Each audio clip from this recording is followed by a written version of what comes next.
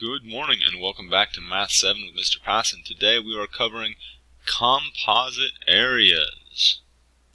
This is in our geometry unit and it's lesson 5 in our plane geometry and similarity unit. A composite figure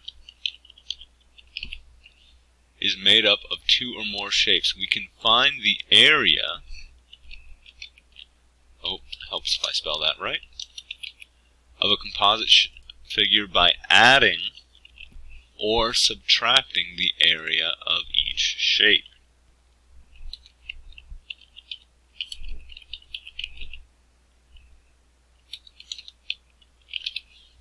So let's look at these shapes here and think about how we could decompose them.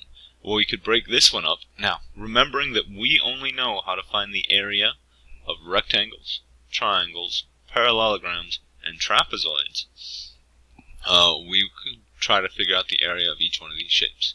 So one thing we could do is, this is an octagon. We don't know the area for an octagon, but we could form a square around it. Let me just go ahead and draw like the line around it, and find the area of that square, and we could subtract off the little triangles, right? So we could find the area of this sort of, it would help if I made that square fit just a little bit better, of this square around the octagon, and then subtract off those four little triangles that we see. Alright? And that would give us the area of this one. This one, well, there's a trapezoid, there's a trapezoid, there's a trapezoid, there's a trapezoid. Or we could think of this as one large trapezoid. This is a rectangle, and this is a trapezoid down here. So as long as we have the measurements for all these different pieces, we could have all the rectangles, and we've got a couple circles. So every time we break this down, we want to say, hey, what are the shapes that we know how to calculate the area of that we can break it into? Sometimes we're going to take a big shape and remove pieces. Other times we're going to take smaller shapes and add them up. Alright, so let's look at this shape. We're going to decompose. That means break it into smaller pieces, and then use a graphic organizer, that's our little table here, to find the area of each shape.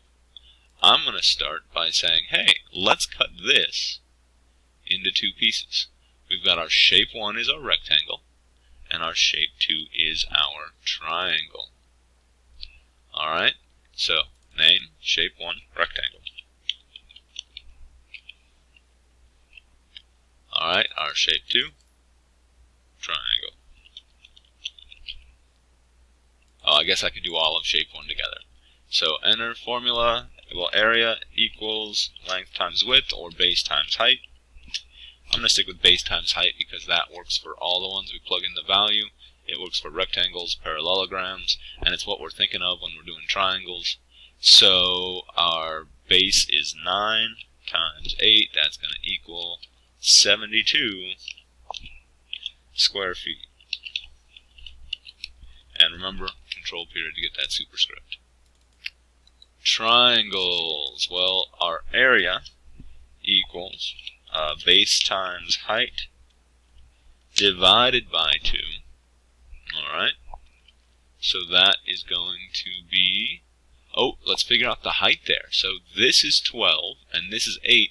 That means this part right here, our height, is 4.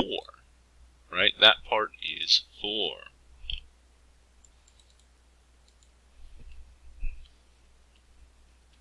Okay, so again, our base is 9.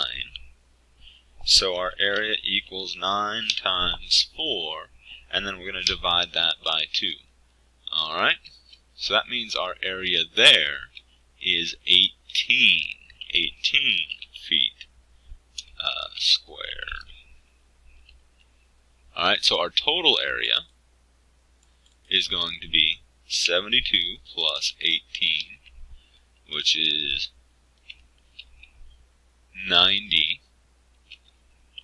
square feet, or feet squared. Okay, let's look at this one. They already gave us an idea of where to break it feet down, so I'm going to cut it just like they suggested.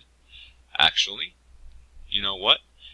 We could cut it here and cut it into 2 trapezoids, or we could cut it here, because I think that 5 is meant to represent the height from the top of this line up to there. So again, we're going to do a rectangle and a triangle. So our rectangle, remember our area equals length times width. So what values are we going to use here? There's going to be a question. Go ahead and answer that question. Good. So our area equals 15 times 9. We do that calculation, and we get 135 feet squared. Right? This other shape, well, what is the name of this other shape? Well, that's a triangle. And more importantly, you need to remember the area for a triangle. So, what is the area formula for a triangle? Area equals base times height divided by 2. Alright, so our area equals, now, our base here, well, this was part of a rectangle, so it's our 15 times our 5 divided by 2. Now, this one's going to be a decimal. Alright? So our area of our second one is, well, let's do 15 times 5 is 75. So that's 37.5. And again, that's feet squared. So my total area is 135 plus 37.5. That's going to equal 172.5 square feet. Oh, sorry. These aren't feet. I wasn't reading the problem. Square meters. I got so excited because I was like, oh, it's another like house-looking shape. I'm going to call that, I'm going to pretend that that's a house.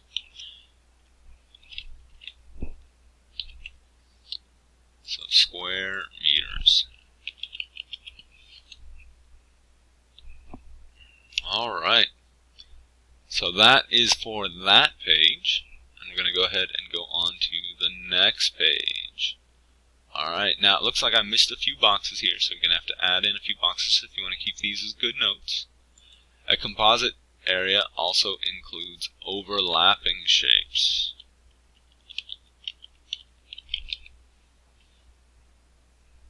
Alright, so we could think of this shape here, and let's add a text box here, as a rectangle with a parallelogram removed.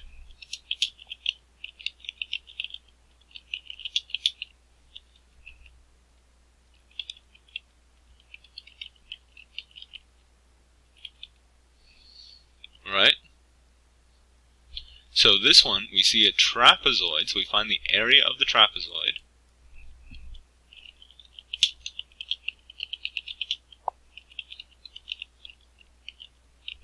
And remove the area of the rectangle. Oh, that was supposed to be area. Apparently I can't type today. There's very few days that I can type.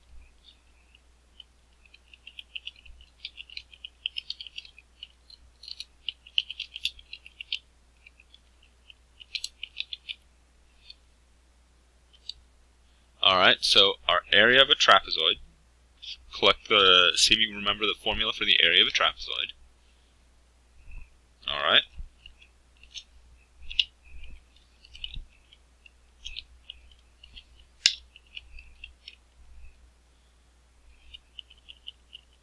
So we have our two bases that we add together. Oh, I made that a superscript. I need to make that a subscript. And that's control comma. And then we multiply that whole thing by the h.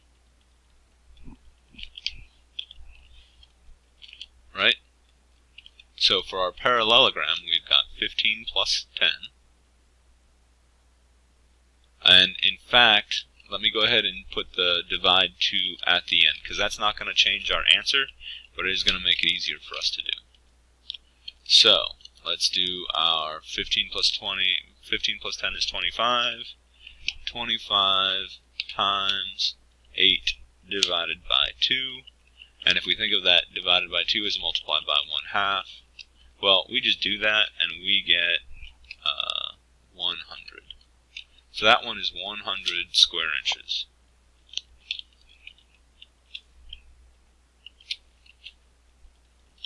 Let's do it again. So here is our trapezoid. Let's do our rectangle. Alright, so our area equals length times width, or base times height, which is 5 times 7, which equals 35.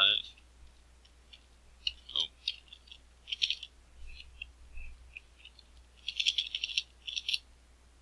So our final answer is going to be 100 minus 35, which is 65 square inches. Oh, I put the U and the A backwards. Square inches. Alright. Now, a patio is being landscaped with trees and shrubs. How many square feet of landscaping will be around the patio? Alright. So we can find this area,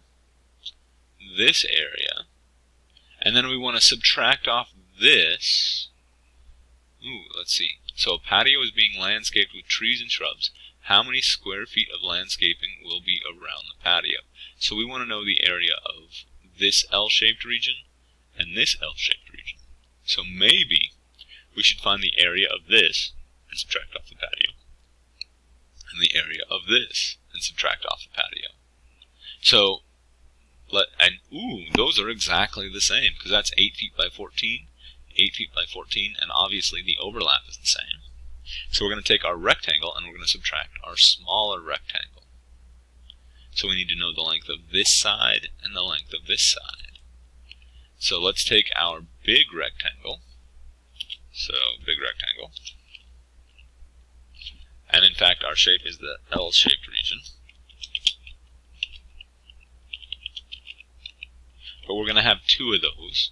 So we're going to multiply that by 2. So I'm thinking of this region here. And we're going to take that big area. So that's a rectangle minus a rectangle.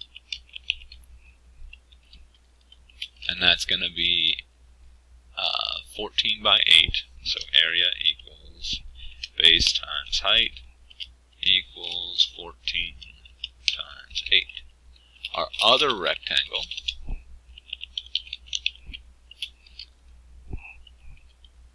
well, that's going to be, again, area equals base times height, which equals, well, let's see how long this is. Well, it's 14 feet minus 3 feet, so that's going to be 11 feet. This length right here is 8 feet minus 3 feet, so that's going to be 5 feet. So we've got 14 times 8, which is 112.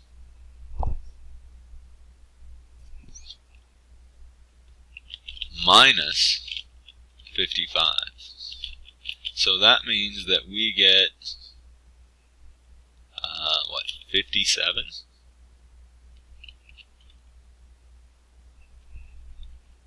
Square feet.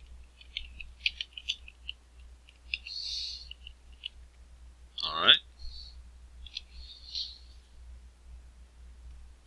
This one, well, we have a square and half a circle.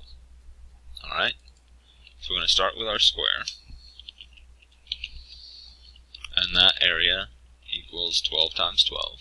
Well, S times S, which is 12 times 12. Then our half a circle.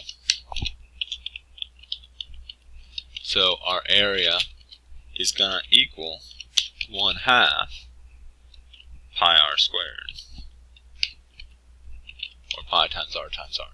Now remember that our radius is the distance from the middle to the edge. So if all the way across is 12, well then what is our radius? Good, our radius is 6. Alright, so we calculate this one. This is 144. This one we're probably going to need a calculator for. I'm going to do it as a decimal. And we're just going to go ahead and use a calculator real quick. So for this one we get 56.62. Then we add those together. And we get that our total area is 200.62, and that's going to be square inches. Okay, find the area of the shaded region. Well, then we can take our square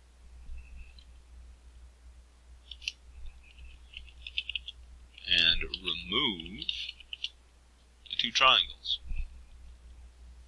No, sorry, remove the one triangle. We're looking for the shaded region. I was going to find the right region. So take our square and remove the triangle.